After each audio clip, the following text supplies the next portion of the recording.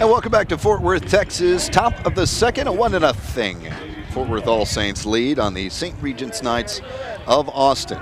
Only 8 pitches thrown in the first inning by Matt Teeting, and he opens things up in a liner by the designated hitter, Davis Lucart, which will fall safely in front of Cedric Bowman in center field. And a leadoff single to get things cranked up for the Knights. Lucart, the best hitter throughout this season, is a freshman. 6 stolen bases on the year, .357 batting average. Here comes the third baseman, senior Brett Moore, .268 hitter on the year. And a quick check by Teeting.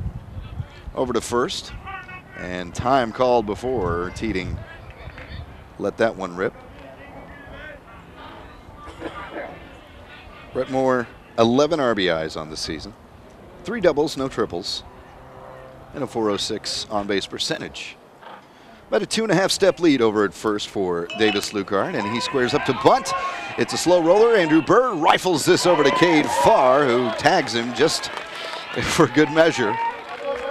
But it does advance Davis Lucart over to second on the sac bunt.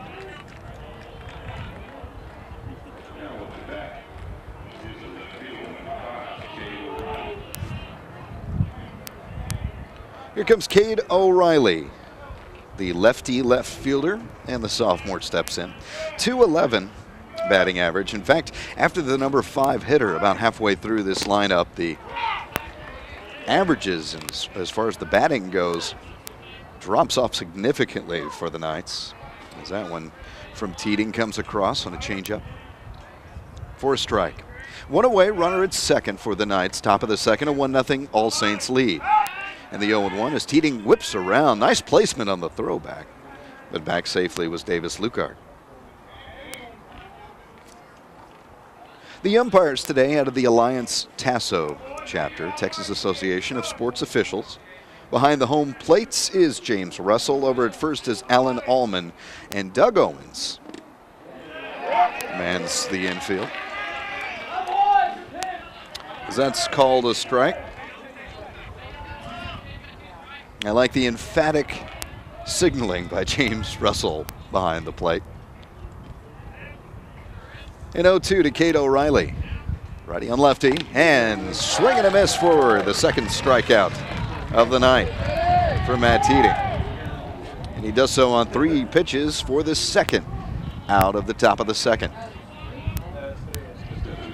Here comes Jacob Gomillion, second baseman, senior, .182 batting average, 5 RBIs, a solitary double, no homers or triples, but a .395 on-base percentage. It's a very patient batting team.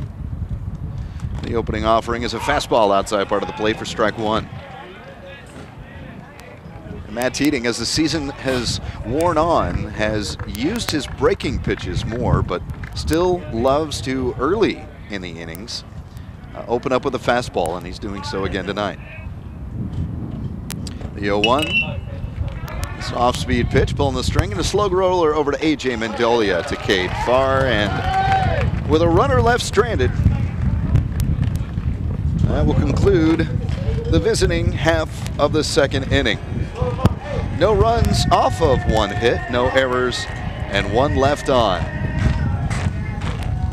To the Saints portion of the second inning, and they try to extend their 1-0 lead. To the bottom of the second we go after this. This is the Texas 24/7 Television Network.